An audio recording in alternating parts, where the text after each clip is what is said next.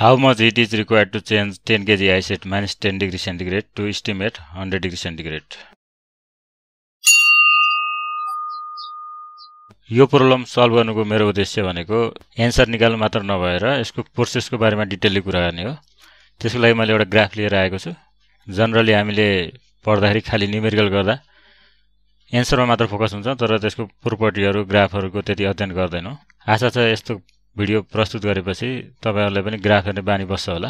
यो ग्राफमा चाहिँ y एक्सिसमा temperature राखेको छ अनि x एक्सिसमा चाहिँ मैले स्पेसिफिक हिट क्यापेसिटी राखेको छु र टेम्परेचर -40 देखि 140 डिग्री सेन्टिग्रेड सम्म छ।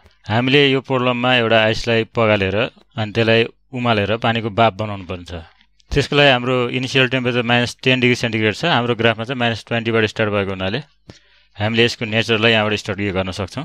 सुरुमा चाहिँ यहाँ ग्राफ हेरौं, -20 देखि 0 डिग्री सेन्टिग्रेड सम्म जाँदाखेरि एउटा स्लोप छ। यो लाइनमा चाहिँ सोलिड फेजमै छ अथवा आइस अथवा बरफकै फर्ममा छ र यति बेला चाहिँ यो आइसको स्पेसिफिक हिट क्यापेसिटी हुन्छ 0.5। स्पेसिफिक हिट क्यापेसिटीको युनिट हुन्छ क्यालोरी पर ग्राम पर डिग्री सेन्टिग्रेड, तर मैले यहाँ युनिट लेखिन।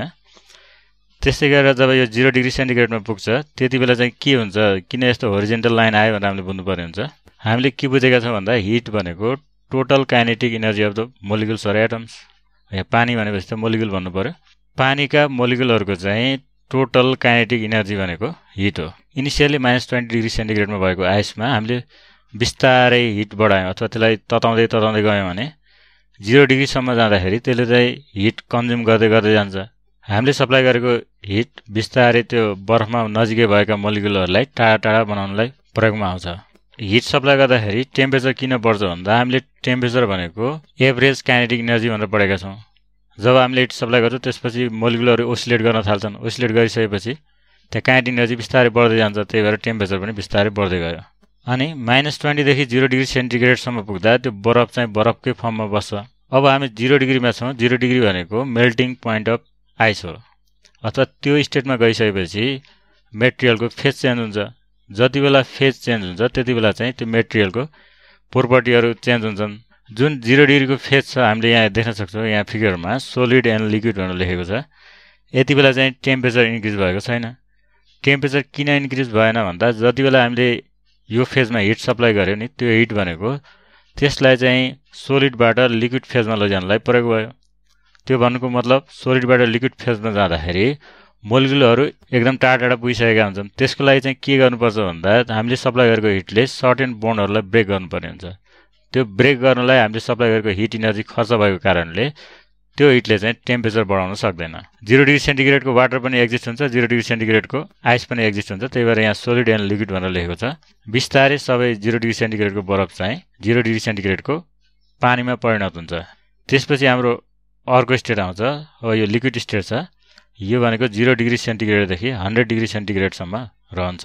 पानीको स्पेसिफिक हिट क्यापेसिटी भनेको सिजिएस सिस्टममा चाहिँ 1 हुन्छ। 100 डिग्री सेन्टिग्रेड भनेको वाटरको बोइलिङ पोइन्ट हो अथवा 100 डिग्री सेन्टिग्रेडमा पुगिसकेपछि लिक्विड फर्मको वाटर चाहिँ अब ग्यास फर्ममा अथवा स्टिमको फर्ममा जान्छ। यति बेला चाहिँ के हुन्छ भन्दा फेरि त्यहाँ भएका बोन्डहरु फर्दर ब्रेक हुन्छन्, मोलिकुलहरु एकदम टाढा जान्छन्। हामीले सप्लाई गरेको हिट त्यही काममा युज हुने हुनाले टेम्परेचर फेरि यहाँ राइज हुन सक्दैन।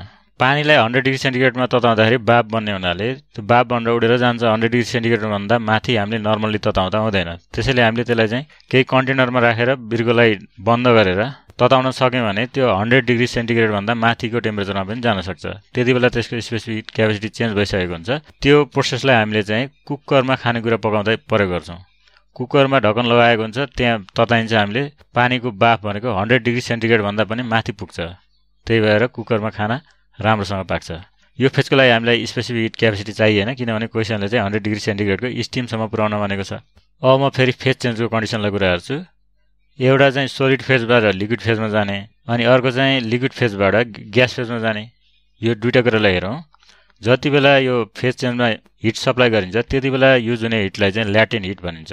सोलिडबाट लिक्विड स्टेटमा अथवा लिक्विडबाट सोलिड स्टेटमा कन्भर्ट हुने जुन फेज छ त्यो फेजमा चाहिँ हामीले ल्याटेन्ट हिट अफ फ्युजनको कुरा गर्छौं, जुन हुन्छ 80 क्यालोरी पर ग्राम पर डिग्री सेन्टिग्रेड। त्यस्तै गरेर लिक्विडबाट भ्यापर फेजमा अनि भ्यापरबाट लिक्विड फेजमा जाने बेलामा हामीले ल्याटेन्ट हिट अफ भ्यापोराइजेसनको कुरा गर्छौं। त्यसको भ्यालु भनेको 540 हुन्छ। यहाँ यतातिर फ्युजन चाहिँ 80 अनि यतातिर भ्यापोराइजेसन चाहिँ 540 छ। किन यो भ्यालु यत्रो फरक आयो भन्ने कुरा हेरौँ। सोलिडबाट लिक्विड फेजमा लैजाँदाखेरि मोलिकुलहरू टाढा त जान्छन् तर एकदम टाढा जाँदैनन्। तर लिक्विडबाट ग्यासेस फेजमा लैजाँदाखेरि मोलिकुलहरू धेरै टाढा पुगिसकेका हुन्छन् अथवा तिनीहरूलाई एकदम टाढा पुर्याउनु पर्ने हुन्छ, त्यही भएर बढी हिटको प्रयोग हुन्छ। अब हामीले यहाँ क्लियरली देख्न सक्छौँ टोटल हिट कति युज भयो भन्ने कुरा। सुरुमा चाहिँ सोलिड फेजमै टेम्परेचर राइज गरेर 0 degree centigrade पुर्याउनलाई Q1 hit use भयो भनेर मानौँ। त्यस्तै गरेर सोलिडबाट लिक्विड फेजमा कन्भर्ट गर्नलाई यो फेज चेन्जको बेलामा अथवा स्टेट चेन्जको बेलामा फेरि हिट युज भयो, त्यसलाई हामीले Q2 भनेर लेख्छौँ। त्यस्तै गरेर 0 डिग्री सेन्टिग्रेडको वाटरलाई 100 डिग्री सेन्टिग्रेडको वाटरमा पुर्याउनलाई सप्लाई गरेको हिटलाई मैले Q3 भनेर लेखेँ। 100 डिग्री सेन्टिग्रेडको वाटरलाई 100 डिग्री सेन्टिग्रेडको स्टिममा पुर्याउन लागेको हिटलाई मैले Q4 भनेर लेखेँ। यस पछाडि त स्टिम भइहाल्यो, त्यतातिर हामी जानुपर्ने भएन। यसैले हाम्रो होल प्रोसेसमा चाहिँ युज भएको हिट भनेको चाहिँ Q = Q1 + Q2 + Q3 + Q4 यति रहेछ। Q1 र Q3 मा सिमिल्यारिटी छ, त्यस्तै गरेर Q2 र Q4 मा सिमिल्यारिटी छ। Q1 र Q3 को सिमिल्यारिटी के हो भन्दा यो हिटले चाहिँ स्टेट चेन्ज गरेको छैन। त्यस्तै गरेर Q2 र Q4 भनेको चाहिँ स्टेट चेन्ज हुनको लागि युज भएको छ। यहाँ स्टेट भन्नाले सोलिड, लिक्विड र ग्यास स्टेट भनेर बुझ्नु पर्यो।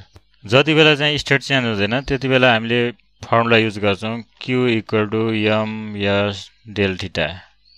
यहाँ m भनेको मास हो, s भनेको स्पेसिफिक हिट क्यापेसिटी हो, डेल्टा भनेको चाहिँ चेन्ज इन टेम्परेचर हो। त्यस्तै गरेर जति बेला स्टेट चेन्ज हुन्छ त्यति बेला टेम्परेचर त राइज हुँदैन। त्यति बेलाको फर्मुला हुन्छ Q = mL। m भनेको मास, l भनेको चाहिँ ल्याटेन्ट हिट। यदि यो फ्युजनको कन्डिसनमा हो भने ल्याटेन्ट हिट अफ फ्युजन भन्छ, अनि यस्तै गरेर भ्यापोराइजेसनको कन्डिसनमा हो भने ल्याटेन्ट हिट अफ भ्यापोराइजेसन भन्छ।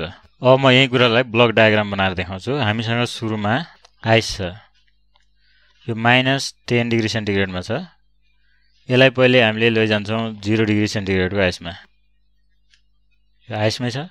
त्यस्तै गरेर यसलाई मैले कन्भर्ट गरेर वाटर बनाएँ। यो भनेको 0 डिग्री सेन्टिग्रेडको वाटर भयो। यसलाई मैले फेरि हिट गरेँ। हिट गरेर 100 डिग्री सेन्टिग्रेडको वाटर बनाएँ। फेरि यसलाई मैले फर्दर हिट गरेँ। हिट गरेर 100 डिग्री सेन्टिग्रेडको स्टिम बनाएँ। यहाँ के छ भन्दा हामीले जुन आइस दिएको छ त्यही आइसलाई कन्भर्ट गरेर स्टिम बनाएको हुँदा यसको प्रत्येक स्टेपमा मास चाहिँ सेम हुन्छ। यसरी हामी गइरहेका छौँ। सुरुमा यहाँ Q1 युज भयो हिट, त्यस्तै गरेर यहाँ Q2 युज भयो, यहाँ Q3 युज भयो, यहाँ चाहिँ Q4 युज भयो। त्यही भएर हाम्रो भ्यालु भयो Q = Q1 + Q2 + Q3 + Q4। अब मैले यहाँ मासलाई रिप्रेजेन्ट गर्दा m मात्र लेख्छु, किनभने प्रत्येक स्टेपमा त्यही नै मास छ। यहाँ मास अफ आइस हो, m भयो। स्पेसिफिक क्यापेसिटी अफ आइस भयो। त्यस्तै गरेर change in temperature delta. Delta भनेको चाहिँ θ2 - θ1 अथवा θ फाइनल - θ इनिसियल हो। हाम्रो यहाँ फाइनल यो फेजमा 0 डिग्री सेन्टिग्रेडमा पुगेको छ, अगाडि चाहिँ -10 छ। 0 - -10 हुँदाखेरि माइनस टाइम्स माइनस भनेको प्लस हुन्छ, त्यही भएर यहाँ +10 आयो। प्लस त्यस्तै गरेर m यो स्टेजमा चाहिँ फेज चेन्ज भएको छ, त्यही भएर ल्याटेन्ट हिट अफ फ्युजन छ। त्यस्तै गरेर Q3 मा जाउँ। Q3 मा चाहिँ वाटर 0 डिग्री सेन्टिग्रेडबाट 100 डिग्री सेन्टिग्रेडमा पुगेको छ। यति बेला मास m भयो, specific heat capacity of water भयो। त्यस्तै गरेर टेम्परेचर चेन्ज भएको छ, 100 पुगेको छ 0 बाट। अनि अर्को Q4 को बेलामा फेज चेन्ज भएको छ। यति बेला m latent heat of vaporisation. मास भनेको 10 केजी दिएको छ। 10 केजी भनेको 10 केजी = 10 × 1000 = 10,000 ग्राम हुन्छ। मैले CGS सिस्टममा गरिरहेको छु अहिले। 10,000 × specific heat capacity of ice, त्यो भनेको 0.5 × 10 + 10,000 नै भयो। ल्याटेन्ट हिट अफ फ्युजन भनेको 80 हुन्छ। त्यस्तै गरेर 10,000 specific heat capacity of water भनेको CGS सिस्टममा 1 × 100 + 10,000 × ल्याटेन्ट हिट अफ भ्यापोराइजेसन भनेको 540। 10,000 कमन लिन सकियो। सल्भ गर्दाखेरि 5 + 80 + 100 + 540 = 725 × 10,000 हुन्छ। यो 725 × 10⁴ क्यालोरी यति हिट युज भएको रहेछ। यसलाई जुलमा निकाल्नु पर्यो भने हामीलाई थाहा छ 1 क्यालोरी भनेको चाहिँ 4.2 जुल। त्यसैले 725 × 10⁴ × 4.2 जुल यदि गर्यो भने यो भ्यालु आउँछ 30350000 जुल। यसरी हामीले यसलाई सल्भ गर्न सक्छौँ। यो भिडियोलाई अन्त्य गर्नुभन्दा अगाडि म एकचोटि स्पेसिफिक हिट क्यापेसिटीको बारेमा कुरा गर्न चाहन्छु।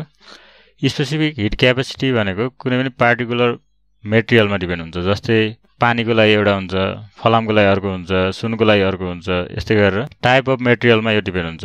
त्यति मात्र नभएर स्टेट अफ द मेटेरियल, जस्तै वाटर चाहिँ सोलिड फेजमा हुँदा यसको स्पेसिफिक हिट क्यापेसिटी एउटा छ, त्यस्तै गरेर लिक्विड फेजमा हुँदाखेरि अर्को छ, त्यस्तै गरेर स्टिम फेजमा गयो भने त्यसको स्पेसिफिक हिट क्यापेसिटी भनेको फेरि अर्कै आउँछ। त्यसैले स्पेसिफिक हिट क्यापेसिटी भनेको एउटा चाहिँ नेचर अफ द मेटेरियलमा डिपेन्ड हुने भयो, त्यस्तै गरेर अर्को मेटेरियल कुन स्टेटमा छ भन्ने कुरामा पनि डिपेन्ड हुने भयो। हवस् त, यसमा केही कन्फ्युजन भयो भने कमेन्टमा लेख्नु होला। धन्यवाद।